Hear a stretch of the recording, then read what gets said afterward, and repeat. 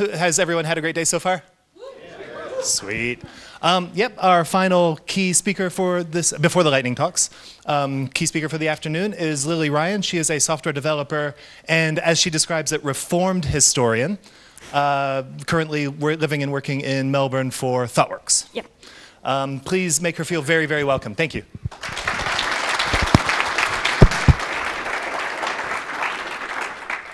Hey everyone, can everyone hear me? Yep, getting thumbs up, awesome. As Tom said, I am now a developer. I was a historian.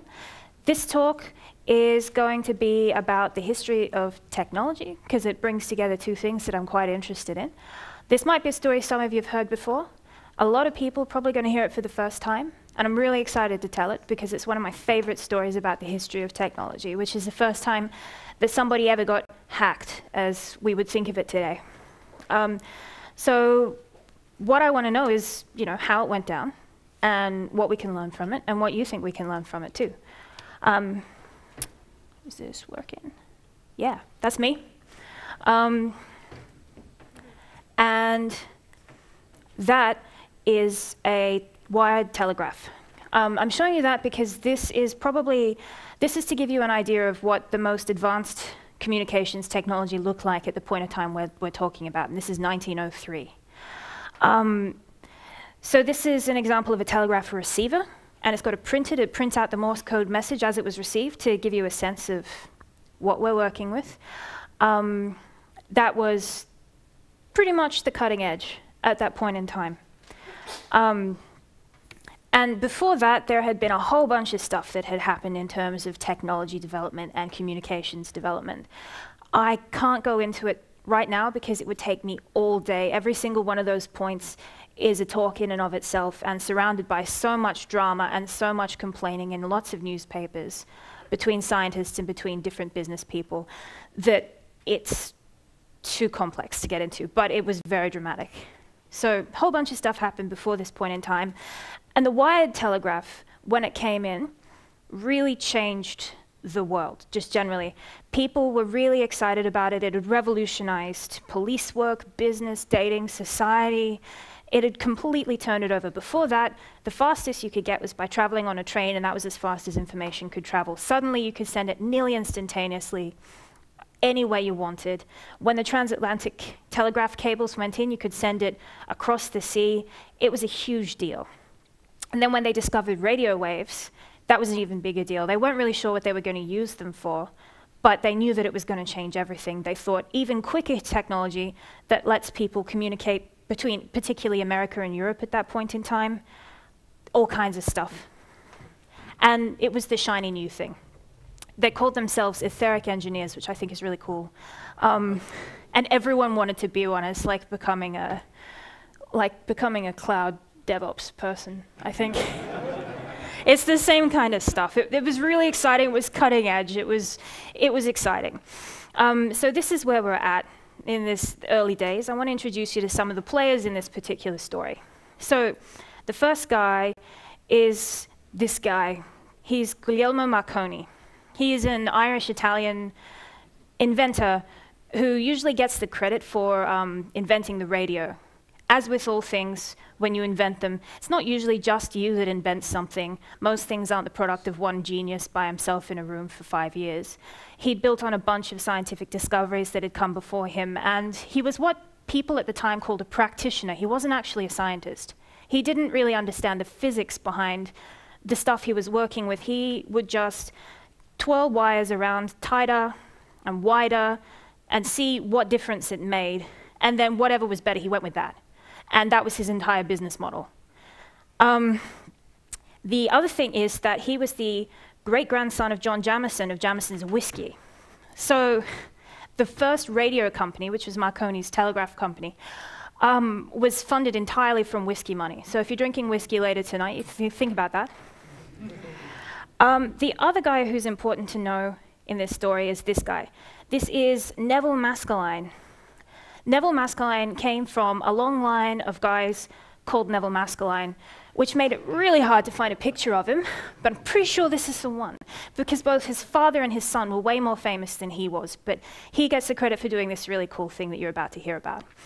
Anyway, he was an amateur scientist. He actually did understand a lot of the science around radio tech at the time. And he was mucking around with it and butted heads with Marconi a couple of times in the course of doing his work. He was also by day a stage magician. And he worked at the Royal Egyptian Theatre in London doing magic shows that he used radio in. So at that point in time, which is 1903, the fact that you could press a button on one side of the room and have a bell ring on the other was just mind-blowing. And people loved it. And he was really excited about radio tech, but Marconi was getting in his way. And we'll find out how. Before we do that, the other guy I need to introduce you to is John Ambrose Fleming. Fleming worked with Marconi. He was an actual physicist. He'd had decades of experience with the Royal Institution and universities and publishing papers and all of that kind of thing. Marconi hired him mostly to give him scientific cred and to say nice things about him in the press, because as a practitioner, the thing he lacked was respect from academics. That was what Fleming was there to give him and his whole radio business. All right. So, at this point in time, 1903, Marconi and the radio world in general had a couple of problems. The first two were syntony and distance. Syntony is what we'd refer to now as tuning. That was the idea that you could get a signal going on a very specific frequency and not have it spread out into a whole bunch of different frequencies all at once. And the other thing was distance. That's how far a signal was able to travel before it was undetectable. And at that point in time, people figured that you could only have one at the expense of the other. You could have a very tuned signal that would only go a short distance, or you could have a very, very broad, untuned signal that would go for ages, but you couldn't have both. Marconi's main problem with that was money. He was making a bunch of money at this time selling receivers and transmitters to ships out at sea.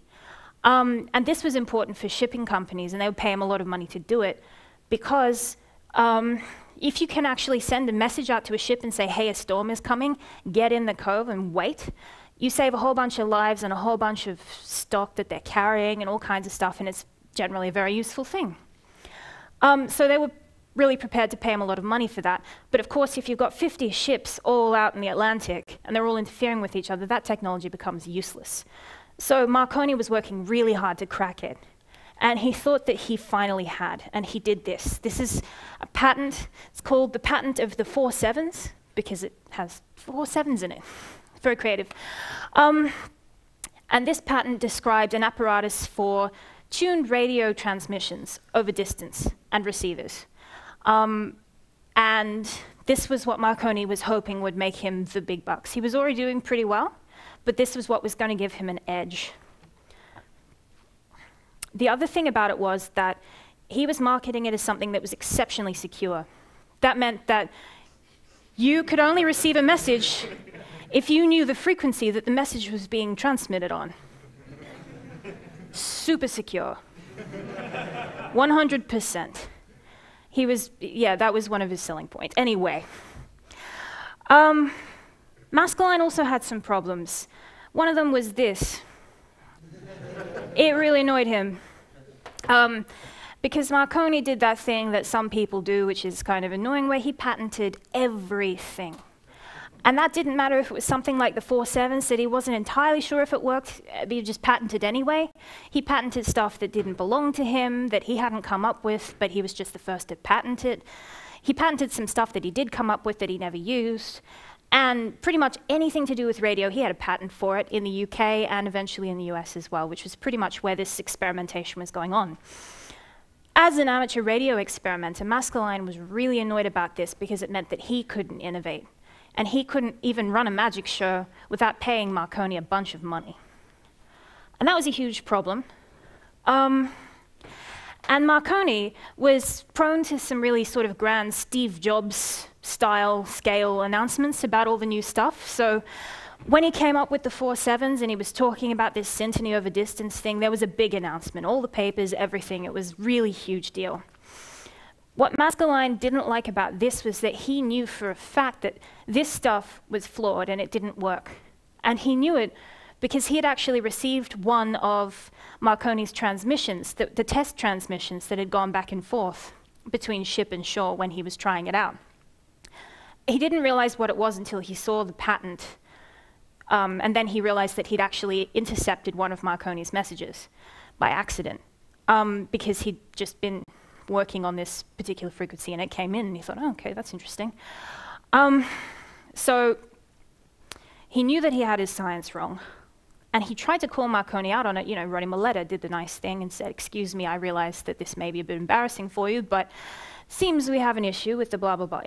And Marconi shafted him, didn't care. And he tried again, and Marconi didn't care, and stuck his fingers in his ears and didn't listen. And so Maskelyne had a problem in that he knew Marconi was going to make a lot of money out of this and that it was flawed, and he felt that he had a responsibility to do something about it for the public. So he decided to do something really dramatic and public that would expose Marconi once and for all for being kind of a fraud. So this is what he did. Okay, so this is June 4th, 1903. Marconi has a radio station down here in Poldhu, which is in Cornwall, situated because that was a really good place to contact the ships that were going out into the Atlantic across to the US and coming back. And it was also in a place that didn't get much interference from anything else. So really good place to do his experiments. Fleming, his partner in crime, was in London at the Royal Institution, preparing to give a big speech about this whole 4/7 centenary distance thing to a bunch of dudes with sideburns and monocles and top hats and, that kind of, just imagine that. That's what it was like, more or less. And he had two assistants with him who were going to operate the actual machinery, while Fleming stood up the front and talked about how great this was as a scientific breakthrough and how awesome Marconi was and how everyone should give them lots of money. And meanwhile, in London, Maskelyne had set up a 10-inch induction coil in the basement of the Egyptian Theatre. This is a few blocks from the Royal Institution. An induction coil was old school radio tech, even by 1903 standards. That had been invented in the 1830s, so it was really, low grade, basic tech. And he deliberately Maskelyne didn't try to tune this at all. He used short waves, because he knew Marconi used long waves. He more or less tried as hard as he could to make sure that if Marconi was saying what he said was true, then there'd be no way that his message would ever get through to the receiver. And because Marconi had publicized this, he knew exactly what time the demo was going to go down, he knew where it was going to go down, etc. The next thing that Maskelyne did was that he composed a bunch of messages that were as rude as he could think of. And this was because he wanted to get their attention. And by getting their attention, he would find out if his experiment had worked or not, because at that point in time, there was nothing he could set up at the other end to verify, and nobody's going to tweet about it as they were talking. So he would have to wait for the next day's newspaper to see if anything had gone down. So he wanted to make sure that it packed some kind of punch. And that's an actual excerpt of what he sent. He went on to do that in some very choice passages of Shakespeare that were very relevant, and I didn't write them down because it was quite long, and generally speaking, yeah, it's pretty good. I'm pretty sure that was supposed to be a limerick, but only those first two lines survived. So if anyone wants to finish it off for me, please let me know, because that would be really cool. But yeah, while Fleming was standing up the front giving this talk, the two assistants in the back noticed that the arc lamp that was in the theater was flickering, and it sort of looked like Morse, like something really strong was interfering. And so they turned on the printer of the receiver that they had, waiting for Marconi's message to come through from Poldhu to demonstrate this tuning distance thing. And it started to spit this out. And Fleming, who's at this point quite advanced in years and a bit deaf, didn't notice what was going on behind him and was sort of standing up the front doing his talk about how awesome Marconi was and how great this technology is. And in the back, the two assistants are freaking out, watching this stuff go through, realizing it can't be from Marconi, not knowing what the hell is going on. And it was getting closer and closer to the actual time when Marconi's scheduled message was supposed to arrive. So they didn't know what would happen, because if that interfered, then they would not have proof that this thing worked and they wouldn't get any money at all. But Marconi knew what he was doing. It cut off pretty much exactly in time for Marconi's message to come through. So one of the assistants tore the bit of paper off that had printed out all this rude Morse code, stuck it in his pocket, pretended that nothing had happened, handed it to Fleming. Everything's good for the minute. The audience hadn't noticed anything was going on. However, they went and told Fleming that this had happened, and then there was a fallout. So once Fleming found out that this had happened, he wrote a letter to Marconi where he more or less freaked out. He said, "There was a dastardly attempt to jam us, and if I can find out who did it, it will not be pleasant for him." And he also called it a ruffianly attempt to upset the experiment and quite outside the rules of the game. Yeah, there's a whole bunch of stuff that went back and forth between them all. It's just full of these great phrases that are very 1903. It's incredible. Nothing happened publicly until about 3 days later, when Fleming wrote a letter to the Times of London, the newspaper, in his most school principal-ish tone. He demanded to know names of the people who had done this, these attacks of scientific hooliganism. How dare they? At the same time, he said that we can afford to laugh at it, because he believed that what had happened was that the culprit had hacked them in a very sophisticated way that was designed specifically to circumvent these particular security measures that Marconi had put in place. He theorized that there was a strong earth current that had destroyed the grounding of the antenna that they'd set up on the roof of the thing and used a tuned frequency that had disrupted the broadcast. And he was very convinced that the only possible way this could have happened was because somebody was doing something very, very fancy and high-tech. And then Maskelyne wrote back the next day, which must have been really great if you're subscribing to the Times. Every morning over breakfast and the monocle falls out of your eye socket. And so Maskelyne outed himself as the attacker the next day, and he emphasized that it was a simple untuned radiator that was what he had used to disrupt them. And in his defense, he said that this hack was the only possible means of ascertaining fact which ought to be in the possession of the public. He said, I've tried to warn you. I let you know that this wasn't working. I told you I had proof. You ignored me. This is what I had to do. Now everyone knows. Great. And because Marconi hadn't made the specifics of his tech public, he was very secretive. He put black boxes over everything. He never allowed outside observers to watch his experiments happening. And he would lie about them and tell everyone that it was great. There was basically nothing that anyone could do to disprove him until now. And so Maskelyne said, I more or less had a responsibility to do this. You're trying to make money off something that is broken. And that's not on. And their defense was not very good.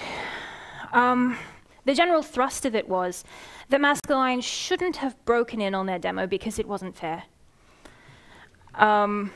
And there were a lot of words like tradition that were flung around, and sacred institutions, and how dare you, science is respectable, and you've just done this ruffianly thing, and that's not fair at all. How dare you? We were going to make lots of money, and now we're not. Damn it. And it wasn't a fair interference because you were using a backdoor in our technology. Which is actually literally a quote. They said it was not a fair interference. The attacks were getting in through the back door. You shouldn't exploit that. That's just rude.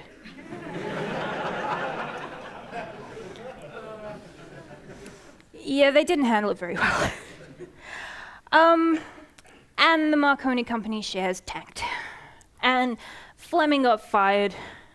His reputation especially suffered because he was the establishment dude who stood up for Marconi and said, yeah, his science is solid, it's great, and I vouch for him. So he got fired, and he fell out of favor with the community generally because he had sold out and lied.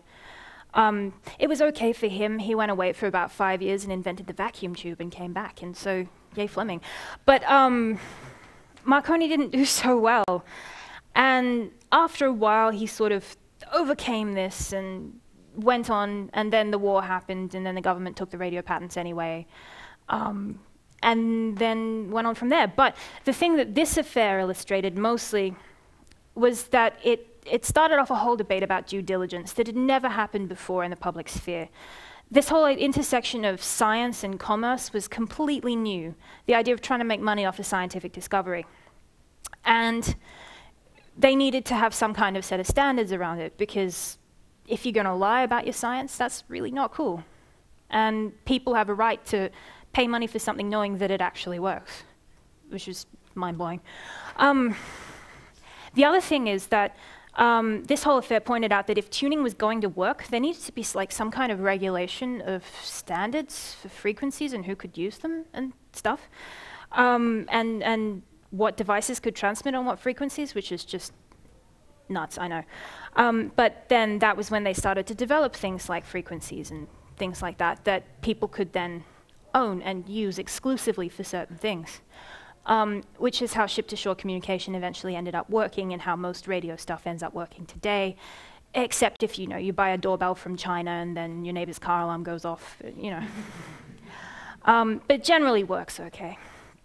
But main lessons out of this. So, if you're Marconi, this is generally a textbook example of how not to behave if you're trying to sell a cool new thing. Here are a few things to remember. Firstly, open source has always been a good idea. If you're developing something, don't hide your ideas away and don't let anyone else see them ever. If you really want to do the best job possible, let everybody see it, let everybody poke at it, let everybody try to break it, because once they do that, you can fix it and you can make it better, and that's really cool. And accept community help. Instead of just locking it away, having your 2 people who work for you being the only people who help you out, get everybody in on it as much as you can. And if you can't do that, at least be open about when you screw up, because then you build trust and you establish good relationships with the people that you hope will give you money.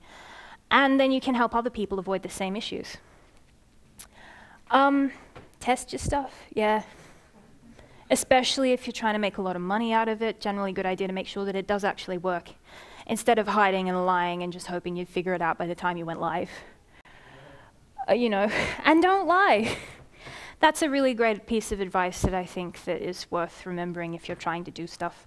Just be honest. If it's broken, it's broken. That's cool. Work it out. But don't try and go live with something that doesn't work.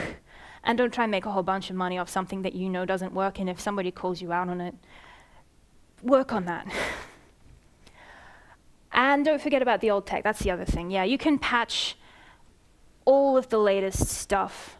But if you've left your servers vulnerable to a SQL injection, that's going to own you just as easily as the coolest, fanciest new thing that you could possibly have. So don't forget about that stuff. You're still going to be vulnerable to it. Just keep updating. Make sure that you've covered all of your bases. And then if you're Masculine, I actually think that he behaved pretty reasonably in this scenario. So if you find yourself in his position, try to do what he did. So know your duty. Know that if you see something that doesn't feel right, you should call people out on it. And try to do that properly and respectfully first, and hope that they're responsive before you try anything else. Write them a letter, write them an email, say, hey, I've found this vulnerability, it's here, you may want to do something about it, before you start exploiting it, and give them a reasonable chance to do something about it and fix it. And if you decide that that is the only recourse, then don't be a jerk about it. Stop before you do any damage. Do enough to prove what you've said, and then draw the line. You don't go any further than that. You don't go sell it on the dark web. You don't do any of that stuff. Be respectful and do what you can to make sure that they do the right thing. Yeah, so that's it from me. And hopefully you enjoyed the story. Cheers. Thank you.